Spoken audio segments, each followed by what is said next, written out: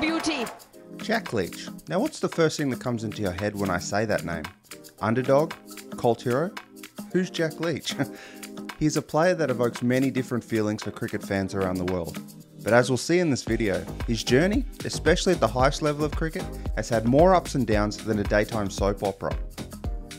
It's these events and how he handled them which might make him one of the most inspirational cricket players of the modern era. So let's dive right in and look at the story of Jack Leach. Jack Leach's cricket story begins in Taunton, Somerset. Jack was developed through the Somerset youth cricket system, a system that has produced some big names for England over the years, such as Ian Botham, Marcus Trescothick and Jos Buttler. In fact, Jos Buttler and Jack Leach actually grew up playing together, even playing for England's under-15 side at the same time. But this is where their cricket paths would diverge, where it was clear that Buttler would quickly become a regular part of England's senior national teams as he got older. Leach's path to the national team would take a longer route. In 2010, at the age of 19, he was playing for Dorset in the then called Minor Counties Championship, while working at a local supermarket on the side. After spending time playing for South Cardiff University, he began playing for Somerset in the county championship. But that spot in Somerset's first 11 for a spinner was not Jack's. He was behind another left-arm finger spinner in Ireland's George Dockrell, and later in that season Somerset also signed another lefty spinner in Abdul Rahman from Pakistan. Jack only played twice that season with best figures of 2 for 39 against Lancashire. He would then go and spend the Australian summer playing club cricket for Valleys in Brisbane alongside Usman Khawaja. It was much of the same for the next few county seasons, where Leach was given limited opportunities to play above Dockrell, Rahman and even Piyush Chawla on occasion. It wasn't until 2016 where Leach would finally be given the position as first choice spin option. He showed his pedigree in that season, where he played 15 matches, taking 65 wickets at an average of 21.87, second only to Jeetan Patel in the top wicket takers for the competition, and helping Somerset to finish second in that season. This was the point where England's selectors started to take notice, but at a stage where Jack's journey finally seems to be reaching the heights of his old mate Jos Buttler. In playing for the national side, Leach was hit with a potential career-threatening issue. But before we get to that, let's talk about Jack Leach the bowler. Jack bowls left-arm orthodox finger spin, and instead of being a magician doing different things with the ball, it's more of a case that he does one thing very well. He's not a huge spinner of the ball, nor does he have a variety of different deliveries that he can call upon. Instead, his stock ball, that turns away from the right-hander, is enhanced through his accuracy and control in the lines and lengths that he bowls. Particularly in the early part of his career, Jack regularly flighted the ball up, which together with his high action, imparted overspin on the ball, giving his deliveries more bounce. With a simple and repeatable action, he can bowl long spells, which makes him an attractive option for a captain and selector who opt to only play with one spinner. Now let's get back to the story. In September 2016, during a routine test by the ECB, a part of Jack Leach's bowling action was deemed to be illegal as per ICC guidelines. In particular, his arm was bent beyond the allowed limit during his delivery. To a cricket novice, this might not seem like a big deal.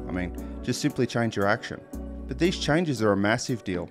A bowling delivery is something that is practiced thousands of times for a professional bowler, and it's ingrained into muscle memory. It's like asking a cyclist to just ride a bike a different way. The delivery itself is part of a secret sauce that makes a bowler good at bowling. There is a chance that a change in the delivery might mean the bowler is just not as good anymore. But more than that, there is a serious cultural stigma behind this charge, akin to being called a cheat or a chucker. And that stigma has stayed with a number of successful bowlers throughout their career, most notably Mutai Muralitharan. Even though bowlers can be cleared from these charges, as was the case with Murali on multiple occasions, they can hang over a play for their career and beyond. For the time being, it meant that Jack's next steps were to work on changing his delivery, remove the illegal parts of his action, and more importantly, bowl in such a way that is natural to him and keeps him performing at a high level. After using the off-season to do just that, Leach spoke to The Guardian on the whole situation. It seems a big thing because it is illegal. The whole chucking tag that goes with it, I don't like that. But I think the improvements I've made in a very short time showed that it was a small thing, or that I've worked extremely hard. I don't want to be thought of as a cheat. That's what I would worry about. With this situation behind him, Jack played for the England Lions on tours to Sri Lanka and the UAE. His 2017 season with Somerset showed that even with the changes, he was still as effective as ever as a bowler, finishing the 5th highest wicket taker in the tournament, and was very unlucky to miss out on making the Ashes squad. But after all the hard work and that major setback, Jack Leach finally got handed his Test debut on March 30th, 2018, playing against New Zealand in Christchurch. Although only taking 2 wickets for 113 runs in that test, Jack finally had an opportunity to cement his spot as England's premier spinning option moving forward. Over the next 12 months, he spearheaded a 3-pronged spin attack in England's winning 2018 tour of Sri Lanka, taking 18 wickets over 3 tests, but also suffered a broken thumb that ruled him out of the England tour of Pakistan. By the time the 2019 English summer rolled around, the main thing, maybe the only thing, on England and Australian fans' minds was the Ashes. For all the drama and huge moments during that drawn test series, Jack Leach would play a key role in perhaps the most memorable day of the entire Ashes series. On August 25, 2019, at Headingley, England were chasing a total of 359 to win the match and level the 5-test series 1-all.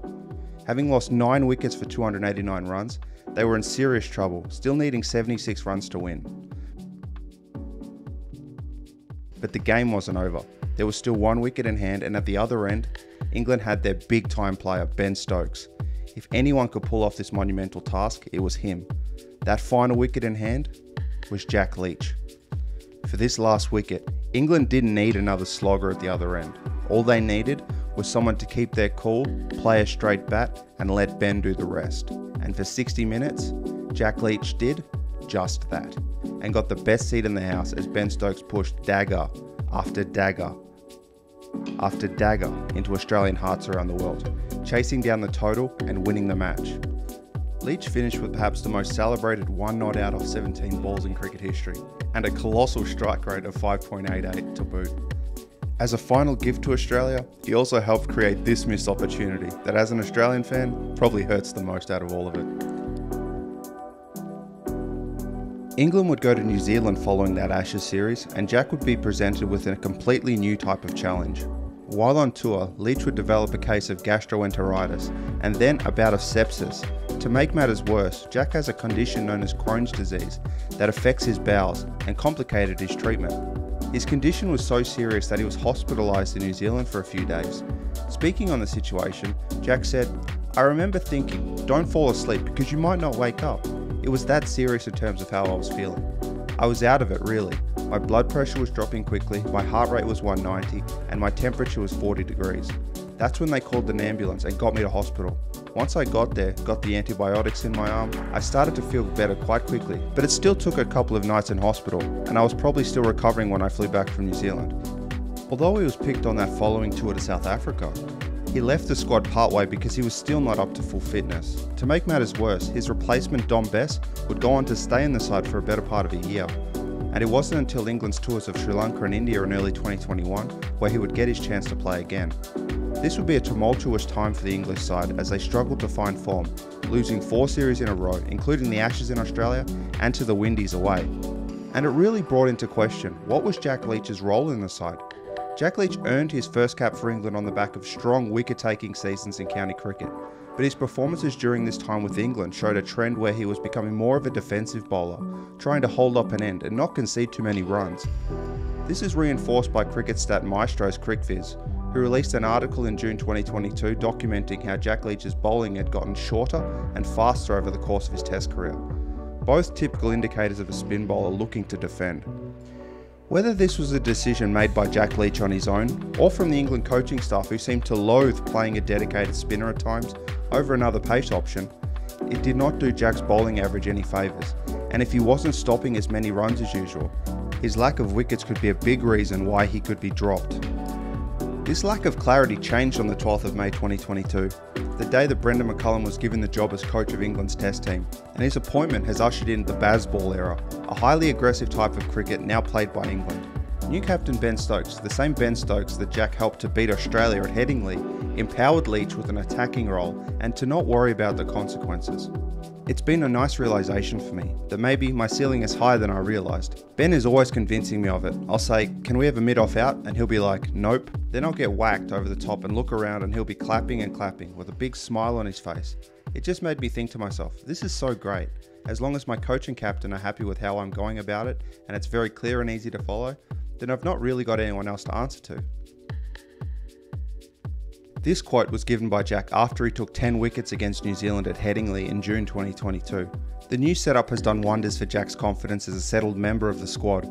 In his most recent bowling innings as I write this video, he bowled another 5 for against New Zealand in Wellington, and as England seek to regain the Ashes at home with a bold new cricket approach, Jack Leach helps form the foundation of that attempt. We as cricket fans are quick to pour praise, even worship the high achievers of the sport we love, as well as criticise players that are having a bad run of games. But we often seem to forget that these players are human after all. They face their own demons, setbacks and barriers just like us. What Jack Leach's story has taught me is that the true test of a person's character is what they do when they are faced with such issues. Seeing a teammate at an early age quickly rise up the ranks while you have to work at a supermarket to keep your dream alive. Finally getting on the cusp of playing for your country only to be pulled up for a suspect bowling action. Being a part of cricket history only to be hospitalised and lose your spot on the team to someone else. At any one of these moments, Jack could have thrown in the towel and walked the path of least resistance away from the sport. But he didn't. Under those glasses and thin wisps of hair lies an example of how determination and never giving up can get you closer to where you want to be in life. And maybe, even just for this one moment, this is more important than how many wickets he got, and serve as an inspiration to us all. Thanks for checking out the video. If you enjoyed it, please leave a like and consider subscribing. If you want to see another inspirational story, but this time with New Zealand fast bowler Neil Wagner, click the video on the top right hand corner now. If you want to see how the Perth Scorchers became the Big Bash's first dynasty, click the one below it. There's plenty more videos on the way, but until then, take care and I'll see you soon.